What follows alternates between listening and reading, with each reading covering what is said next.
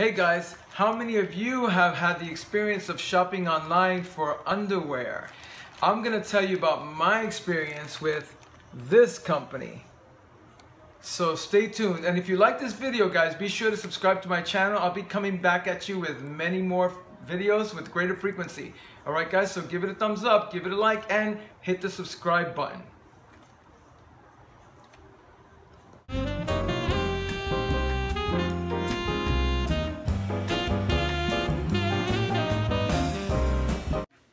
Hey guys, I'm glad you're here with me for the unveiling of my brand new packs of undies. Yay! Yeah, I'm so damn excited guys. So anyway, this came with a story, I gotta tell you. First of all, if any of you have had the experience of shopping online for underwear, I want you to leave me a comment for sure on the bottom of this video. I'm planning to do some giveaways and things of that nature, but I'm trying to grow my channel first, okay? So I'm gonna try to get something in pretty soon, and also be expecting some YouTube live videos from me too. I'm thinking about considering the idea of doing every other week, like twice a month. So if you like that idea, please tell me on comments, okay guys? Now you do need to be subscribed to your Gmail account in order to subscribe to a YouTube video, okay guys? So when you see it on the devices, you have to scroll all the way down. Like when you see my video, scroll all the way down, and that's when the area opens up for you to be able to leave a comment. But you've got to be signed into your Gmail account in order for that to happen. All right, so it's a little complicated. That's YouTube, that's Gmail, that's the marriage. What can I tell you? All right, so anyway, back to the video. I just got this today, guys, okay? And it's from that company right there. Now, when companies start to pay me for endorsing them, then I may say their names out loud, right? I'm gonna say the name out loud anyway. It's called FreshPair. So, I did a little shopping online. Actually, you know how I got this, guys, is I actually got a gift certificate from one of my clients, my former clients, actually. And it was very, very sweet. And the experience that I had, guys, was that I tried to redeem the gift certificate within the first 3 months, and immediately I noticed that my gift certificate was like invalid. So I entered the code that I got in the email, and it said invalid. So that, and on top of the fact that when I did actually, I just opened the package. When I did actually go online to look, everything kept coming out like, you know, they had like these super ginormous sizes, like triple and quadruple extra large, you know. Hold on. So none of the underwear that I liked were available. I was like, oh man, what a dragola, right? So anyway, I told my friend this, and so it was kind of disappointing, but I didn't tell him that I also was trying to, about the invalid code, right? So then fast forward a year later, so here I am, and I said, you know what, I'm so sorry, I haven't done it. But I finally got around to it, and it happened again. Now, they said for the first time purchase, you get 15% off. So I thought it was a great idea. And, you know, overall, I really like the site. You could navigate the site, you could pick the brand, you know, you could pick from Jack Adams or PPU or Calvin Klein or Pump, all these different brands, or you could lump them all together. So I, you know, I knew that PPU was a brand that I liked, for instance, and I decided, hey, let me check with that one, right? So I went for that one, and it narrows it down for you, so then you could, and also the important thing when you're trying to shop online for these things, guys, is always check the size chart, and be real about it, because I made a mistake in stores, actually, where I go and I buy underwear thinking I'm a small, because my pants say 30, and in the stores, the underwears for mediums tend to be around 32 waist, and I was like, okay, I'm not, but the pants tend to be a little bit different in size, I find. I think in the US, they don't want people to feel like they're really, and actually I've heard this being said on TV talk shows and stuff, that because obesity is so big, they've actually sort of monitored them a little bit, so you might be like a 32, but they have labeled them a little differently, like a little lower, like 30 or 31. Just to make people feel less fat. Anyway, that's another story. But, so anyway, I've made a lot of mistakes. And just the other day, I gave somebody like a dozen pair of underwear that I never wore because they were always too tight. Those tiny little bikinis. My biggest qualm is, you know, they're just tighten up all the junk. They push it down. It's too tight. I like my package to kind of free flow a little bit with me, you know. I like to feel my manhood, if you know what I mean, guys, right? So anyway, I think what I'm gonna do is I'm gonna create another video another day where I get to show off some of these with you guys. I'm really super excited about doing it. And right now I wanted to talk about my experience. So there I go ahead and I then decide, okay, I'm gonna call them. So I call them and the girl tells me, oh, it came from a third-party source. Number one, the client told me he went directly onto the website himself and he ordered it, created a gift card. So that was bogus. And first I did a little research. Legally, they are legally bound to not have expiration dates. At the very least, they said 5 years.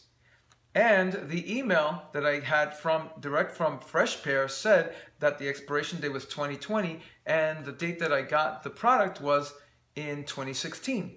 So, you know, there was no reason for this woman to tell me that it was from a third-party source, right?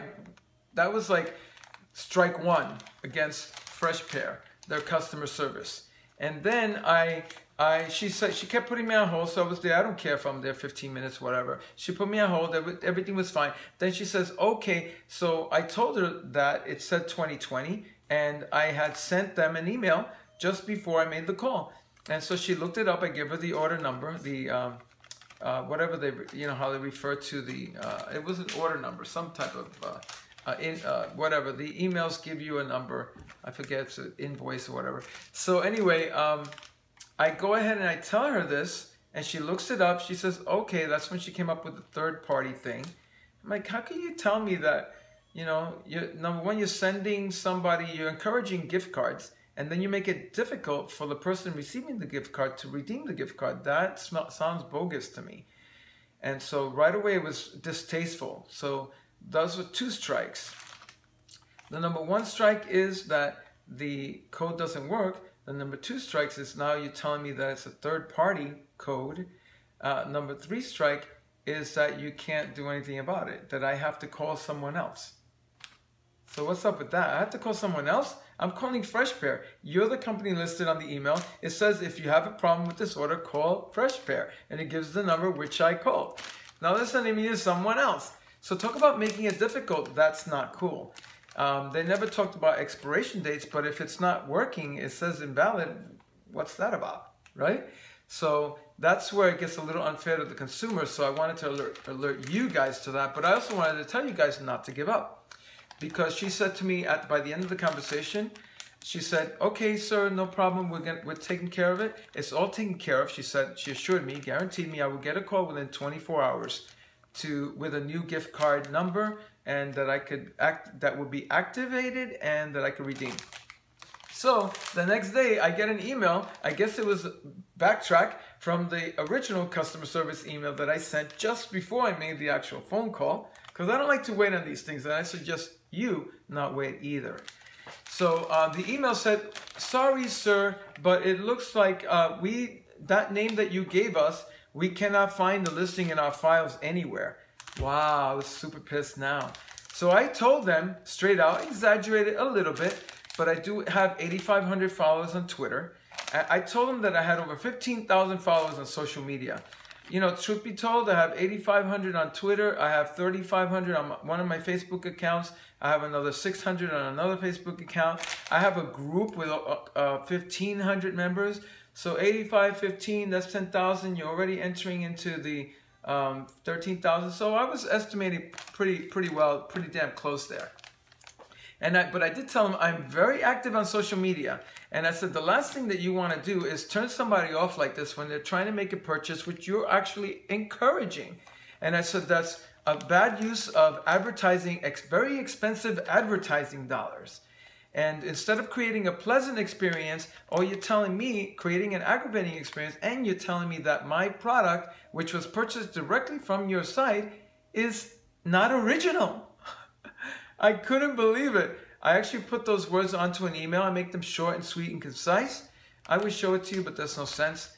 Anyway, that email then got followed up on the next day, I think maybe it was a couple hours later, I actually had a new email with a reactivation code, the coupon, and I went ahead, engaged it. I got the 15% off for the first time purchase, which was awesome.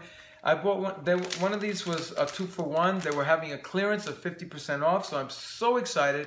I ended up paying like only $2 out of my pocket. It was $132.99. It got reduced to $100 basically. So long story short, it was all very, very, very exciting. And I'm gonna put one of these out, guys, because I'm so excited. And I know this video is running a little long, but I wanted to share that with you guys. And check this out, guys. Now these I'm gonna save for another video that I'll do for you guys. I love these. I gotta tell you guys, these are probably one of my favorite brands right now. Well, actually, PPU was my favorite brand. Why? Because the strap on the jock strap was always kind of like not too hard. I find that some of the jock straps tend to be like very short and they squeeze into the buns and they just kind of make it look like, you know, it's all flappy. So not exciting for me. And I have, you know, a nice cheeky buns, right? So I like the jock strap to sit nicely and not sort of strangle them, right? And this has a nice a nice strap. See, it's snug, but it's not super, super tight. Some of them are just too constricting, and you know. So anyway, this is the PPU right there, which I love, love, love, love.